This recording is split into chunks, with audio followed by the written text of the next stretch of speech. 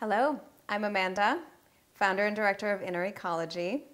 And if you're watching this video, you have probably already seen our first video in the series called Making a Basic Decoction.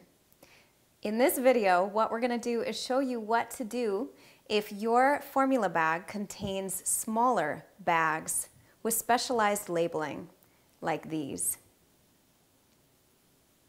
Some of these bags will require herbs to be cooked for longer or shorter periods. For example, like bohe, which practitioners often recommend be either steeped at the end of a formula or added for final minutes, like sha ren or megui hua. Herbs like muli or jerfudza are typically pre-decocted. Fudza is always pre-decocted. Or herbs like ajiao or mengxiao, which require being stirred in after the decoction's already been made.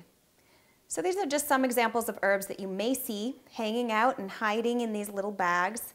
And what we're going to do in this video is to show you what to do with them so you know how to complete the process of your decoction.